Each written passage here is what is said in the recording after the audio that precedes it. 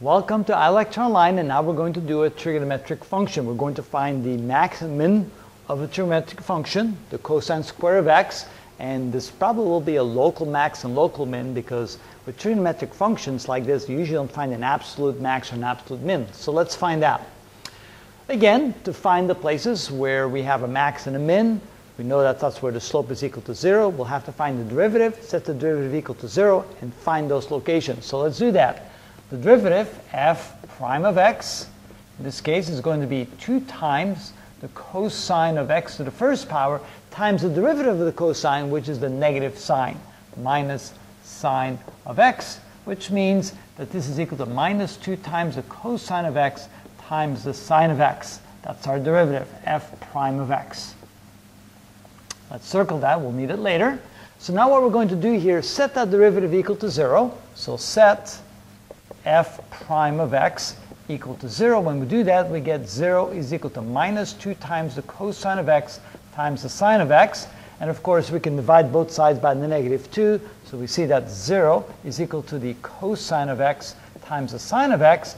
And of course, since we multiply the cosine times the sine and get 0, that means either the cosine of x is equal to 0, cosine of x is equal to 0, or the sine of x equals to 0.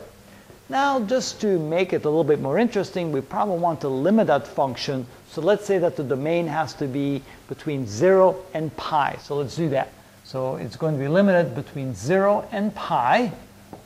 So, and continuing here, if the cosine of x equals 0, what does that mean? That means either x is equal to pi over 2, like 90 degrees. And since we're limited to 0 and pi, that means there's only one possibility. That means x must be equal to pi divided by 2. Otherwise, it falls out of that domain. For the sine of x equals 0, that can happen when x equals 0 and when x equals pi. And both of those are part of that domain. So we can say x equals 0 or x equals pi, which means there's 3 values for x where the slope will be 0. All right, let's find those 3 critical points by plugging those points back in the original equation. So we have f of x equals 0 is equal to, when x equals 0, the cosine is 1, 1 squared is 1, so that means the y value will be 1. So our first point is 0, 1. The second point can be found by plugging in, let's say, pi over 2. Let's do that. So f, when x is equal to pi divided by 2. So when x equals pi divided by 2, the cosine of pi divided by 2 is 0. 0 squared is 0. We get 0. So the next point is pi divided by 2 and 0. And finally, the third point is when x equals pi. So f, when x equals pi, is equal to, when we plug in pi there, the cosine of pi is negative 1, but negative 1 squared gives us positive 1 again. So the third point is pi and 1. Those are the 3 critical points, so let's go ahead and graph those. Here's our y-axis. Maybe I want to put the y-axis a little bit further to the left. So here's our y-axis, there's our x-axis, y and x.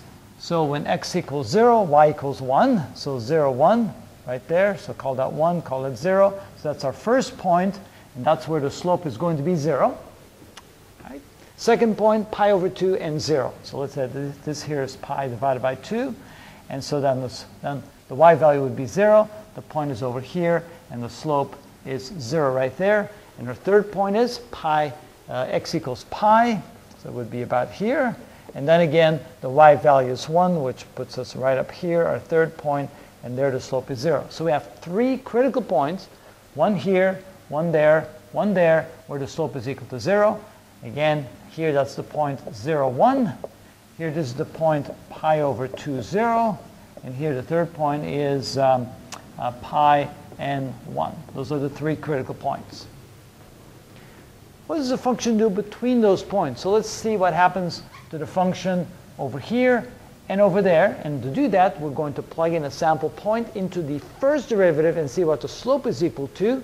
Because if the slope is positive, the function is increasing. If the slope is negative, the function is decreasing. So using our derivative, we have f prime of x equals a point halfway between these two. Let's say pi over 4. So x equals pi over 4. That's equal minus 2 times the cosine of pi over 4 times the sine of pi over 4. Now remember, we don't really need the exact value. We just simply need to know positive or negative value. Cosine of 45 degrees, square root of 2 over 2. Sine of 45 degrees, square root of 2 over 2. Times 2. That's all positive, but we have a negative in front of that, so we know that this whole quantity is negative, which means between this point and this point, the slope is negative. That means the function is decreasing. It kind of looks like that in between. All right, let's try a point between pi over 2 and pi. Let's say 3 pi over 2. No, not 3 pi over 2. How about 3/4 pi? That's better. So 3 pi over 4. That's a point in between those two. Let's do that. So f prime of x equals 3 pi over 4. So that would be equal to minus 2 times the cosine of 3 pi over 4 times the sine of 3 pi over 4. Okay, now that's 135 degrees. That gives us negative the square root of 2 over 2 times positive the square root of 2 over 2. That's the negative quantity, but then this negative quantity makes it positive again. So that will be a positive value, which means the slope is positive, which means the function is increasing. So the function goes like that. And realizing, of course, that this is the sine or cosine function, then we know that this probably looks like this. Like that. And of course, it would continue on like that if it was allowed to go on past this interval. So on that interval, what do we have? Since it includes the endpoints, we have 2 maximum and 1 minimum. Is that an absolute? Well, it's the highest points on the graph within that interval, and this is the lowest point. So these are definitely 2 absolute maximum points, and this is an absolute minimum point on that interval of the graph. And that's how we do that.